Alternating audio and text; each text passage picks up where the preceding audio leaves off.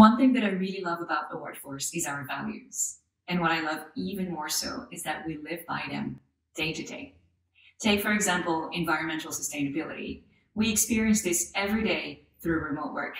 Remote work allows us to be more sustainable and more respectful to the planet, which serves the planet, but also us, our families, our communities. I get to choose where I live, and I can choose anywhere in the world, and I choose to live outside of a city. So I am no longer required to be located in a city where I previously needed to be to access the career choice I want.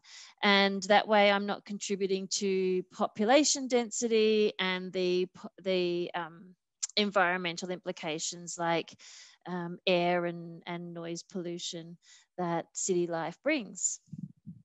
Apart from the obvious benefit of not contributing to traffic pollution, the other thing that I find really wasteful is working in big buildings or offices.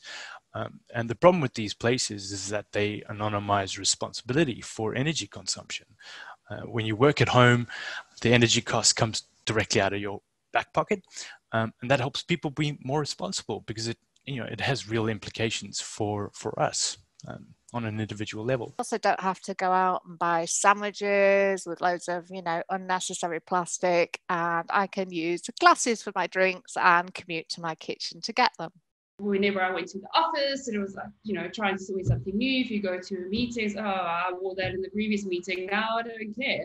I can wear whatever I want. Also, the thing is, when you tend to buy more clothes, you tend to buy more fast fashion, which is not sustainable. So much of the clothes ends up in landfills if people don't donate it. Working remotely helps me personally be more sustainable.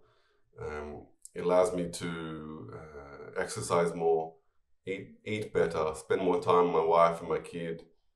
So it allows me to be more durable and to be more productive and more present, because I can create space and time to do the things necessary to help me take care of and maintain my mental and physical health.